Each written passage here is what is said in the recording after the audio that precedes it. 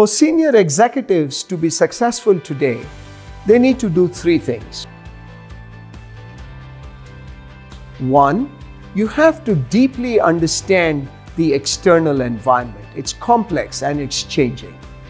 Then you've got to take that knowledge of what you've learned and really build a vision and strategy that is relevant for today as well as is sustainable into the future. And then what you have to do is bring your organization along. You have to inspire them to follow you on the vision and strategy that you have set.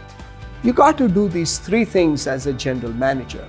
And having a growth mindset actually helps a lot in this process.